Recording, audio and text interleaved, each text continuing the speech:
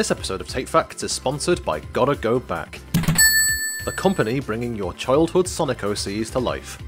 I'm an affront to God and man.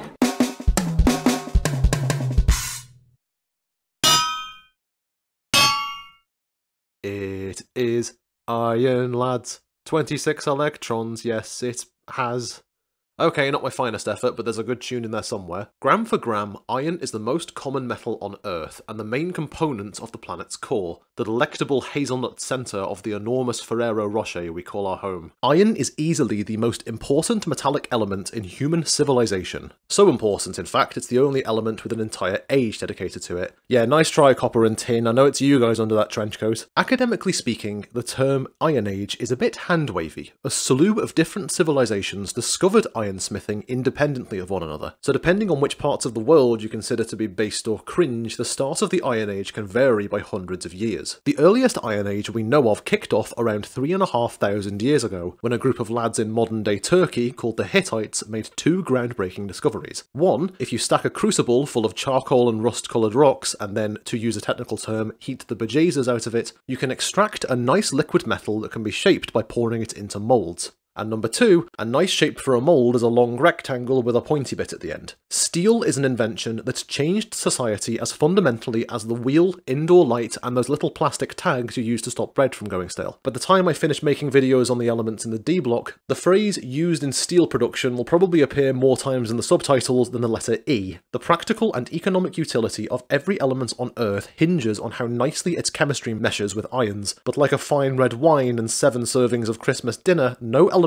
pairs better with iron than carbon, an element that coincidentally is the main component of fine red wines, Christmas dinners, and the elderly relatives sharing racist views over the Christmas crackers. By definition, steel is any alloy whose primary component is iron with less than 2% carbon content. If the carbon content is any higher, you wind up in the territory of cast iron, an alloy traditionally used as a cheap, malleable alternative to steel that has since found a niche as a component in frying pans. The main culinary competitor of cast iron is stainless steel, an alloy with at least 10.5% chromium to improve resistance to corrosion, although in modern formulations it's usually closer to 20, plus or minus a bit of nickel for good measure. There are pros and cons to both cast iron and stainless steel, all of which I will now rattle off like a 1960s door-to-door salesman trying to flog my tat to a housewife on her 5th whiskey sour of the afternoon. Cast iron pans hold heat well, making them particularly useful for searing meat. Nowadays they have a reputation as being a bit bougie, tainted by association with men in their 20s that spend a bit too much time on cooking subreddits, but there's a reason people were using these things before the Norman invasion of England. You can pick up second-hand cast iron cookware for next to nothing. Even if they're in pretty rough shape, you can usually restore them to near new condition in the space of an hour or so, and they'll basically last forever if you take proper care of them. Emphasis on if. Looking after a cast iron pan takes practice. To make sure your food cooks evenly, you need to build up a non-stick layer of seasoning on the surface of the pan. A layer that takes time and care to maintain that will be steadily eroded away by acidic ingredients such as tomatoes and vinegar. You also need to make sure to dry it properly once you finish using it. Here's a bit of inorganic chemistry you can take to culinary school. Beads of tap water plus cast iron pan plus several days in a poorly ventilated kitchen cupboard yields a knackered bit of cookware and a very annoyed housemate. After prolonged exposure to oxygen, iron will form iron 3 oxide, a brownish red solid colloquially known as rust. Stainless steel doesn't rust because there's a thin protective layer of chromium oxide protecting the iron from undergoing oxidation. That was clear enough to me when I was doing my GCSEs, but one thing I didn't understand was why pure iron didn't oxidize at all in dry air. The atmosphere is 21% oxygen after all. Surely if you immersed a block of it in air after a few hours, it wouldn't stand a chance. It would be like putting an unaccompanied schoolboy in the waiting room of the BBC in the 1970s. What my teenage self didn't understand, the little simpleton, is that there's a difference between oxygen the element and oxygen the gas. O2 molecules are kept together with strong oxygen-oxygen double bonds. To break this bond, the O2 molecule has to steal electrons from the iron atoms. Problem is, air is a bad conductor of electricity, so this process is far too slow to be noticeable under standard conditions. Water, on the other hand, is a great medium for electrons to flow through, especially if it has lots of metal ions. With a nice layer of water to bridge the gap between iron and O2, electrons can readily flow from the iron atoms to the oxygen. Also, while the term rust and iron 3 oxide are used interchangeably even among chemists, true rust is actually a hodgepodge of ferric oxyhydroxide and hydrated iron oxides. It's also the name name of a popular programming language, known for its efficiency, robust compiler, and a learning curve that eases up somewhere around the K2 death zone. Not content with being the most abundant element on Earth, Iron's reign of terror has spread to all of the other planets in the solar system, chief among them Mars, named after the Roman god of war and the deep-fried snack terrorising the waistlines of the Scottish. Mars is not a nice place, and it probably won't get much nicer once billionaires get to the surface and start constructing a ring of luxury villas and forced labour camps in the shape of big chungus. Mars is coated with a layer of finely grained, highly toxic dust. While we've yet to bring back any samples of Martian dust to Earth, analysis conducted by the Curiosity rover confirmed the presence of toxic perchlorate salts, as well as trace amounts of poisonous metals such as beryllium, arsenic, and cadmium. Martian dust is also magnetic and a good conductor of static electricity, which makes it great for clinging to spacesuits, rovers, and anything else that happens to touch the ground. And if any of this easily breathable poison gets trekked back into the ship, not to worry, what's 9 months of transit time in a big metal box with limited air supply anyway? An iron ore known as hematite is common on the surface of Mars, so common in fact it was thought to be the primary cause of the planet's colour. Notice I said was, not is. Until 2008 there was no conclusive evidence of water on Mars, so planetary scientists assumed that anhydrous iron oxides had to be the source of the planet's rusty hue. But a paper published in Nature Communications this February theorised that the real culprit is poorly crystalline ferrihydrite, a hydrated iron complex that matches the colour and spectroscopic data of Martian dust far more accurately than hematite on its own. Crystalline ferrihydrite is most commonly created in the presence of cool water, so it likely formed about 3 billion years ago, when there were still rivers and seas on Mars' surface. But as Mars transitioned from an Atlantean paradise to a poisonous barren desert, the ferrihydrite was broken down into dust and swept across the planet's surface by the wind. On that note, have you guys ever watched The Martian? Pretty good, it got 7 Oscar nominations and features Matt Damon eating potatoes grown from his own poo. After being struck by a calamitous dust storm on the surface of Mars, a team of astronauts is forced to leave Matt Damon's character for dead after he gets knocked on his arse by a bit of debris. On paper, this is a decent setup for a film based on Mars. Planet-spanning dust storms engulf Mars at least once a year, sometimes raging for over a month at a time. Working around those storms is going to be a major pain in the arse for the wannabe Martian settlers of the future. Not only will they hamper visibility, the operation of machinery, and the construction of any habitats on the surface, but it'll play havoc with the settlers' power supplies. Unless someone at NASA comes up with a design for a perpetual motion device the size of a Kit Kat Chunky, Martian explorers will probably get their energy from 2 sources: solar power and nuclear fission, the latter of which requires hazardous material to be continuously shipped around the solar system. But if one of those dust storms wipes out every solar panel on the planet's surface for 4 weeks, the astronauts better hope there's some juice left in their plutonium steam decks. One fact that both the film and the book quietly pass over is that Mars' atmosphere is about 2% as dense as Earth's is. A planet-encompassing storm of death sounds scary until you realise the strongest winds would feel like little more than a light breeze, certainly not enough to knock astronauts to the ground. Still, let's not take this too seriously. It's fun to nitpick, but if a film's entertaining, I don't care if writers take liberties with the science. This isn't the chemistry wing of CinemaSins. That sort of pedantry was cringe back in 2014, and anyone that takes such analysis with an ounce of seriousness should be pelted with rotten fruit in the town square. Why no, little Timmy, I didn't know that Back to the Future isn't scientifically accurate. Say, you should do an experiment to prove it to me. Here's a DMC DeLorean and some plutonium. Try driving it into a wall at 88 miles an hour. Come on, little Timmy, don't be shy, all your friends are watching. Oh wait, you've not got any, have you? You little sado. Well, men, ladies, maidens, and giants, I hope you enjoyed the video. It's time to bring down the curtain and turn off my mic.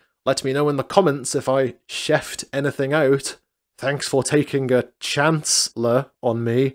Like Otto van Bismarck, come on, like, that was good. Reopen the schools.